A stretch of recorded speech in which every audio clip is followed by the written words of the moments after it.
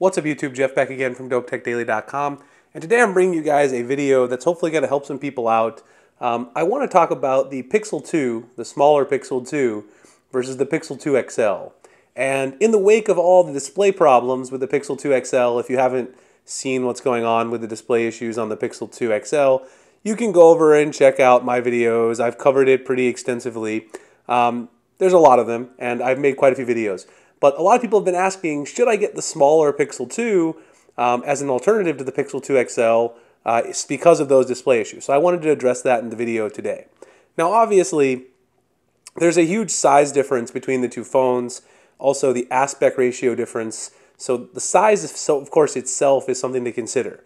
You know, can you go from a 18:9 6-inch POLED display to the 5-inch 1080p Samsung AMOLED display? Now, obviously, in my opinion, I've spoke on this before, I think the quality actually in terms of the colors, the viewing angles, and everything is better on the smaller Pixel made by Samsung versus the LG POLED panel on the Pixel 2 XL. So I think you're getting a better quality display, but there's some other things to consider. First of all, is this display going to be big enough for you? Obviously, you can see side by side it's a pretty small display, and also you can see the bezels are very large. Now, bezels don't personally bother me. Getting rid of bezels has been a big deal in 2017, obviously. So a lot of people say, you know, the smaller Pixel 2 looks like a phone from 2016. And I guess in the sense that it has pretty big bezels, that might be true, but because the quality of the panel is better, I don't really care. Also, you're getting 16:9 aspect ratio, which is still the native aspect ratio for most media, YouTube videos, etc. I think that's a plus as well, personally. Now, you're not losing anything in terms of sound because the stereo speakers right there, you can see on the front, you've got stereo speakers on both phones. And I've actually tested them, and the stereo speakers are equally loud on both of the phones for the most part, especially when watching videos. They're very clear. They're a very good set of speakers. Actually, Stephen Hall over at 9 to 5 Google did a little testing, and one of the speakers is actually a little bit lower on the Pixel 2 XL than the other. I haven't noticed that issue on the smaller Pixel 2. So I think you're actually not sacrificing anything with that front audio either. Now, when we talk about the build quality, there is something to mention there. I talked about in my Pixel 2 unboxing video, the coating that's on the back of the blue version. This is not true of the black, smaller Pixel, but if you want to get the kind of blue version, which I really am fond of the color, it's got a very cheap feeling coating, which kind of feels like the LG G5, which I actually compared it to. It's not quite as bad as the G5, but it's something to be aware of if you're not going to use a case. I personally use a case on all my phones, so for me it's not really a big deal, but I personally think the black one feels better, so if you're going to get a Pixel 2 smaller one and you want a nicer feeling back, this one's got more texture to it, feels more premium, it's just nicer. Fingerprint sensor, they're both the same pretty much. I mean, everything else looks the same on the back. The cameras are the same. You can see the flash is changed on the two versions, the XL versus the smaller Pixel 2. You've got all of the same internal specs, Snapdragon 835, 4 gigs of RAM.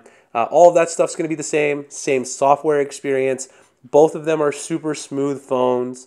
So you're really not giving up anything in the software department. Like I said, it really kind of comes down to, do you want a better display at the cost of having a smaller total screen real estate, smaller form factor, which I actually think is nice because it's a lot easier to, you know, answer emails, text messages.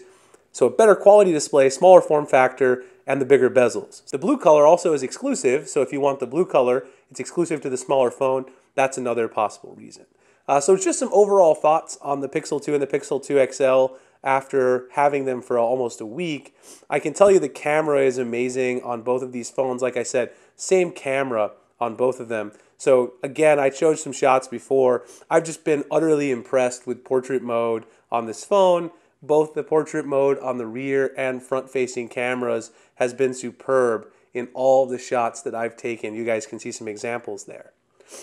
So I don't think you're giving up anything other than, you know, basically the size. Now another question, of course, the final thing is battery life. Both of them have Quick Charge 3.0 through USB Type-C here on the bottom. But of course, the smaller one has a smaller battery, but the smaller screen as well, and it's 1080p. So in my opinion, you don't give up that much battery life. I've gotten about 5 hours screen on time average on the Pixel 2 XL. I've gotten between 4 hours and 4.5 hours on the smaller Pixel 2. So I definitely think Android Oreo's efficiency, along with the 1080p panel, helps compensate for the smaller battery. So if you're worried about going from the smaller phone to the larger one because you need the extra battery life, I don't think that's a concern at all. So at the end of the day, just choose what your priorities are in terms of your size and the display quality, and don't worry too much about battery life or giving up anything else in terms of the overall specs. It's really about that display, the form factor, the aspect ratio, and where you stand on those issues. All right, guys, so I hope I've given you a nice little comparison just to address some of the questions people have had about, buying the smaller one over the larger one. It's also $200 cheaper, so that's something to consider, of course, as well. Save $200 by getting the smaller phone.